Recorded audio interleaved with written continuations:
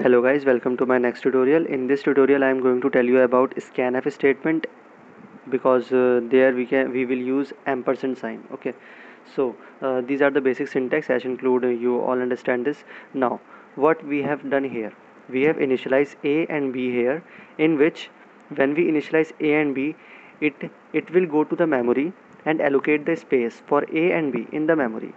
Is it clear to you? I have also told you in the previous videos that how the memory space is allocated with the help of this int statement. Okay, when we declare this a and b, the memory will be allocated to a and b.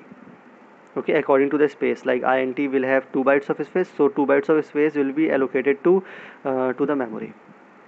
Now we have print the statement, we have simply print the statement, enter the value, and then we have this given n. What is this n?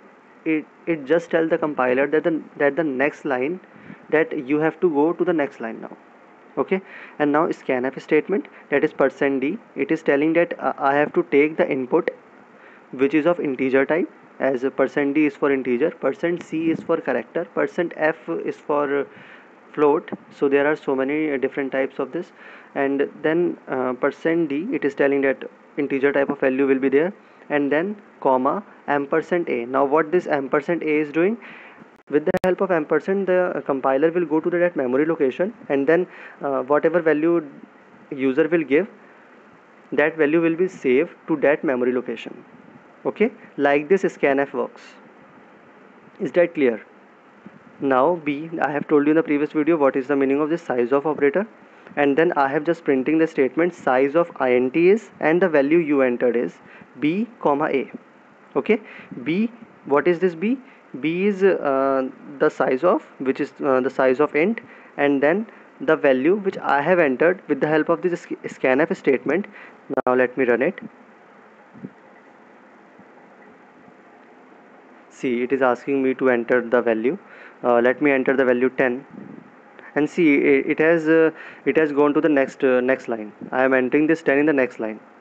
Okay, now press enter, and it has given me the output size of int is 2 and the value you entered is 10. As simple as this program is very simple, and this is the basic program in C. And in this program you have learned about scanf statement and what is the meaning of ampersand, why we are using ampersand here. So guys, if you like this video, press like button and subscribe my channel for more latest videos. I also upload technical videos, you can watch that, and I am also going to upload some coding questions which will be very helpful to you to improve your coding. So please subscribe my channel to get more and more coding questions so that you can improve your coding. So thank you guys for watching this video, and keep sharing, keep liking, and keep smiling. Thank you.